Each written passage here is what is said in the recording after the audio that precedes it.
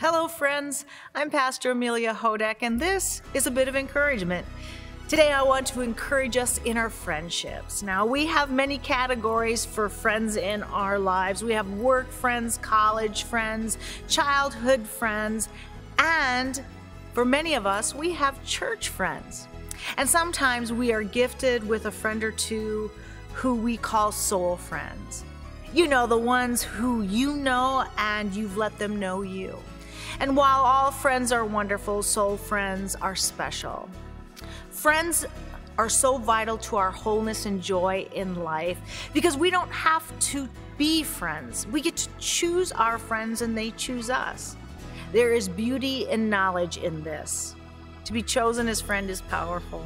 Some of us have difficulty in making friends, and you may think this encouragement isn't for you, but it is because we have the best friend in Christ Jesus.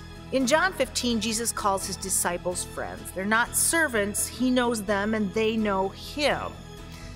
Jesus calls us friends too. We are made to be in community, to know and to be known. My encouragement to you is if you have a wonderful friend connection, let them know how important they are to you. For those struggling with friendships, I encourage you to spend time in the Gospel of John, particularly chapter 15.